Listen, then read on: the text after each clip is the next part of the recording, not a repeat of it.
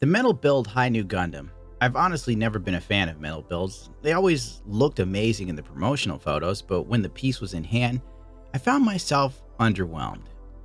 I'm a fairly big fan of the New Gundam and the High New Gundam. They had a big impact on me, and my first DVD was Char's Counterattack. That's right, I was weaving before you were even born. The figure is decent.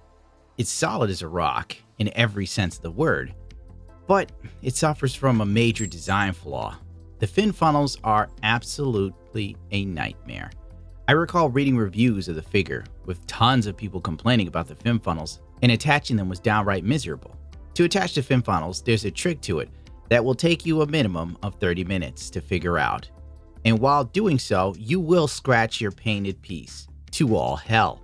This was so bad, it made every resin kit I've ever worked with seem like a walk in the park by comparison. How was this not tweaked to be easier and less damaging to the figure in and of itself is beyond me.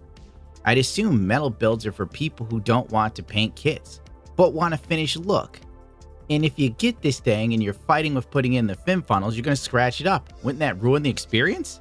The paint work is okay. I have to keep reminding myself that this is a mass-produced piece, but there are paint flaws, small ones. Hell, there are even hairs in the paintwork of my metal build figure. I found it a bit funny, but also a little sad. This figure is $300 plus, but it's not all doom and gloom. The proportions of the mecha is actually very nice. The design itself is different yet familiar, and it can hold a pose like nobody's business. There's also a few opening hatch gimmicks.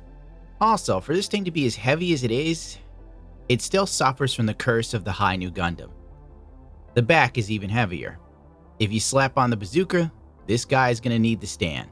All in all, this is an alright figure, but for the price, it isn't amazing me. For as much as this thing costs, you could go out and buy a few master grades. Or a really nice perfect grade. I think you could probably get the Exia with the LED unit. Isn't that about the price of that? And I think you would get more satisfaction from the model kits than you would this metal build figure. If you have disposable income, have at it then. I was originally going to compare this to my Li Xiaolan master grade build, but for the overall presentation, there's no contest. Li Xiaolan wins, but for everything else, the metal build would win. But let's look at it in this perspective. If you fiddle with the kit, of course, the metal build is for you.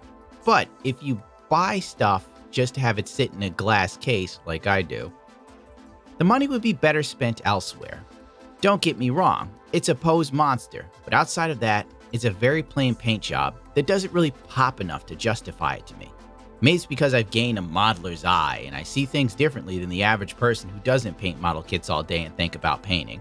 You see, I buy things and I want them to be on display. And while on display, I would like when people come over to look at them and go, wow, rather than looking at it and go, oh, Transformers toys. See, that's my overall problem. It just looks like a glorified toy, but a cool one at that.